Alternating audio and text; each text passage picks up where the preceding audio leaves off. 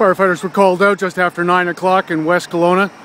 Looks to be a fifth wheel that has gone up in flames.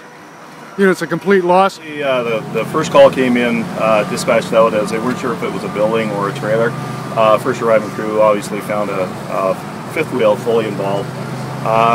We were able to get a quick water supply and knock it down fairly quickly. We're just in the mop-up stage now. Okay. Any idea how it started at this point, or too early? No, too early yet. Well, we'll let it cool down, and investigators will probably be up here in the morning, take a quick look and see. I'm not sure even if it was hooked in. It doesn't look at this point that anybody's really living in it. It looks like it's more just smoke is quite thick, and flames could be seen for several miles as the unit went up. For Cast 10 News, I'm Trevor Rockcliffe.